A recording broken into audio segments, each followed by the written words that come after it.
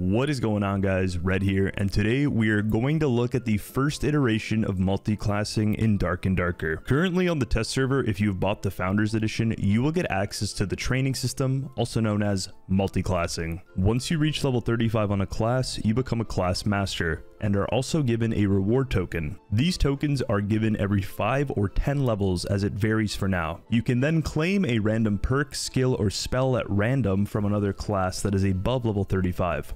And can do this with every reward token from any class you choose.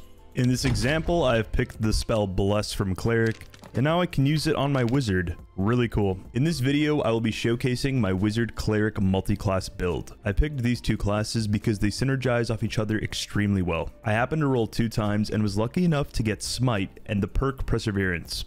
Smite applies extra damage when swinging a weapon, and Perseverance reduces damage from all sources by 3, which makes you very tanky. My dream perk was Divine Protection, 50% damage reduction for 8 seconds. This would make the Bonk Wizard build virtually unkillable to any physical damage class, but honestly, Smite was even better than I imagined. So I'm going to hop into a Goblin Caves High Roller and show you guys how the build performs. I'm also going to show the gear here and the damage. Funnily enough, if you throw a torch, it actually activates off Ignite and Smite.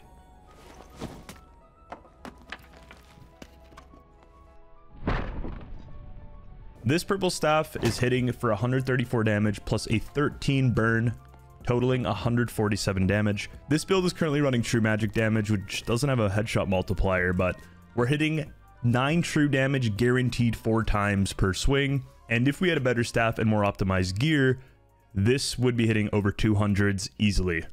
And finally, we load into the Goblin Caves here. Now, the test server didn't have many players on it, and since it does have gear-based matchmaking, all these lobbies were empty except for this one. So this is the only PvP lobby that I got, because my gear, I guess, is higher than the average player at this point.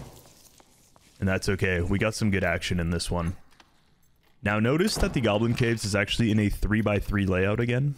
I don't know if this is like this in the main server, because I haven't played it much, but let me know. But yeah, we pop Smite here. Easily take out the Goblin. You're gonna see the potential of the damage here for PvE. It is insane.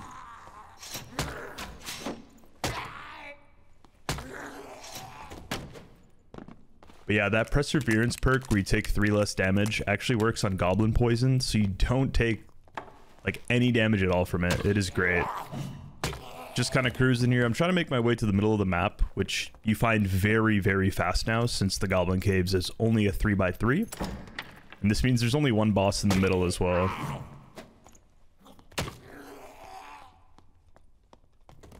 And this is where most people come to find PvP super fast. And you'll have to remember that most of the people in this game are like super geared like I am because of the gear-based matchmaking. I didn't even know this at the time. I finally spot someone across the room, and I'm ready to get active here. Now you'll notice I go invis, but that mage is on me still. The ranger with the longbow. I just got hit by the mage. I'm slowed. Ranger goes into spear mode, activate the smite. Literally one-hit him. I invis to de-aggro everything, because I gotta reset my health. Now, if I didn't have the perk Perseverance there, I was dead. Because every instance of damage I took was reduced by 3, and we took a lot of hits from different things there. That was honestly played super poorly. I literally just did the Oonga Boonga W key, and we almost died, but somehow we lived. Now, as this mage is on me as I'm campfiring through the wall, I do hear another set of footsteps. We actually don't even get full health from a blue campfire because we're running 130 HP on this build, which is what you want to be doing. You want to be maxing health, physical damage reduction, and just be as tanky as possible. The thing I love about Smite too is its cooldown. It's very, very small. And also, you can just activate it instantly. With Ignite, you have to do the whole cast and everything. But with Smite, it's just an instant activation and they never expect it. See this Barbarian? It's actually Plate Barbarian, by the way. Dodging these frannies like a pro here. Doing a little backstep. Activate the Smite. And I mean, good block on his part there, but... like, I mean... He just goes down. And these were actually the only two people in the Goblin Caves this run. Like I said, it's the test server. There's gear-based matchmaking, so there's not a lot of players. But these guys were very geared for the test server.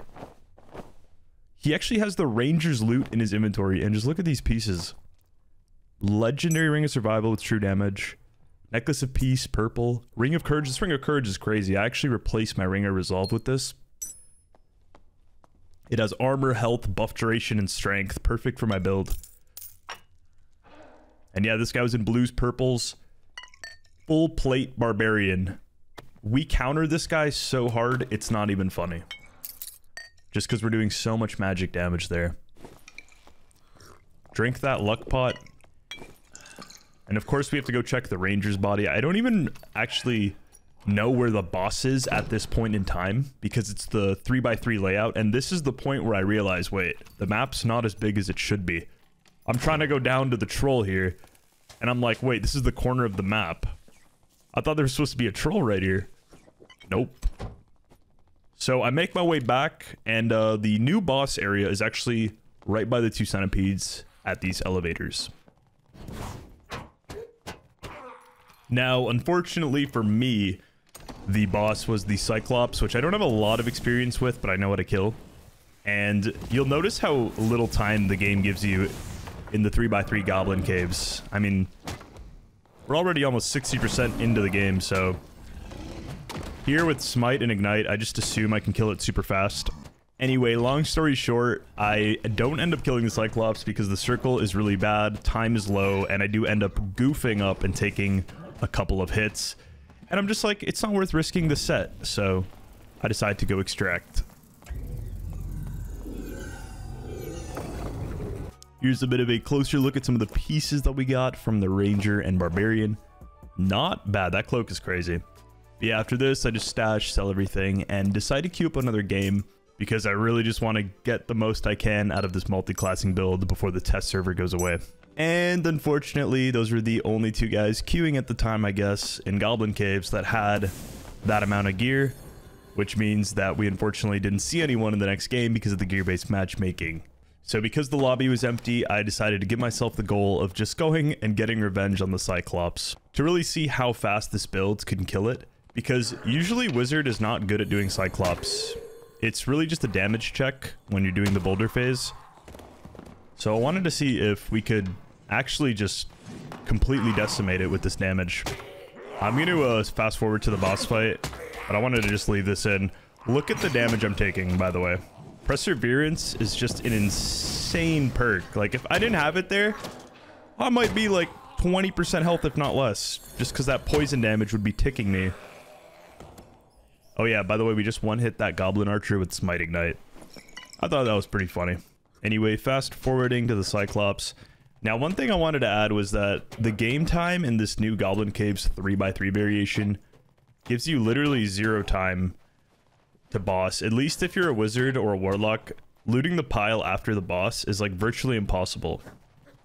Here you're gonna see that I'm basically rushing to the boss room. And even after I kill the Cyclops and go to the pile, time gets pretty sketchy. Yeah, I just decided to tank the hit there because there's no one in this game. And we have a bunch of meds. But yeah, time to decimate the Cyclops, and I guess I'll give you guys a small little rundown of how this fight goes. So you just hit up the Ignite. With Spell Overload, you get so many too. You basically just circle right and jump every attack. And while doing this, try to hit its head. It's really all you do. For this attack, you hug his right leg and circle him so you don't get snared, and it'll never hit you. Just keep jump crouching those swipes. And every time I have Smite, I usually try to save Smite for the boulder phase. Right here. Because this is where you need to do the most damage possible. And you just jump after he smacks the ground. And we already got him out of the phase, which means we did a ton of damage. After the boulder phase, he'll do a stomp, and you just want to move away from him. And that's the whole fight. Actually, this attack is jump, jump, crouch. That's every mechanic, I think. Pretty much all you need to know. Here he's going to do the snare attack with his eyeball. Hug the right leg. And that's it. It's just a loop of this, pretty much. Saving my smite for when he does the boulder attack.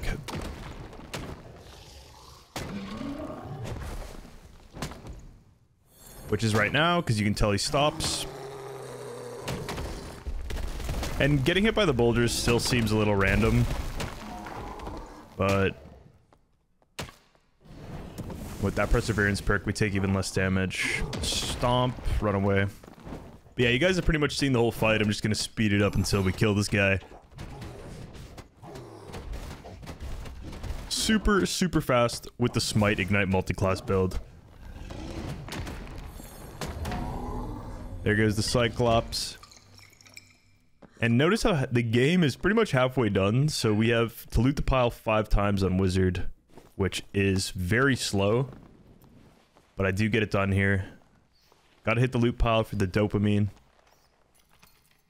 Also just want to showcase what the loot pile room looks like without the 5x5 map. I think you guys have all seen this. This is pretty much the old one. It does still have the chest. And you can actually open the monumental chest without a lockpick. I'm pretty sure that's how it is in the game now, if I'm not wrong.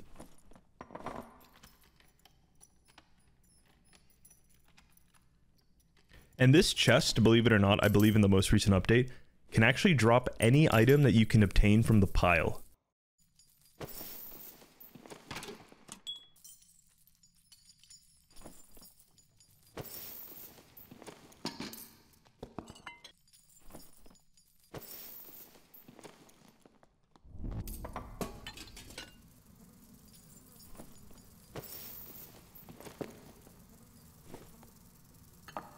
And after all that, the time we have left on the map's pretty low, but there are a bunch of extracts still, so we decide to hit the main one here in the middle and get ourselves out. But yeah, that's pretty much going to conclude my multi-classing wizard cleric build idea video. Hope you guys enjoyed. Luckily, we got the perks we needed. Unfortunately, it is a bit of a grind still on the test server. I wish they really just gave us max level and we could just do whatever we wanted, but I guess they wanted to give us that feeling of progressing and unlocking the perks. Hope you guys enjoyed this video. If you guys want to see more multi-classing, I might do it on the test server. It's a lot of fun. It's very imbalanced, but it's a lot of fun. Until next time, take it easy, guys, and peace out.